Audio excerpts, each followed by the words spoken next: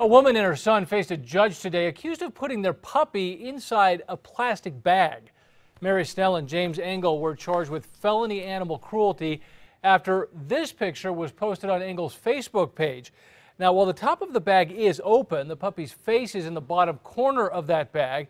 Bernalillo County deputies say the puppy could have suffocated.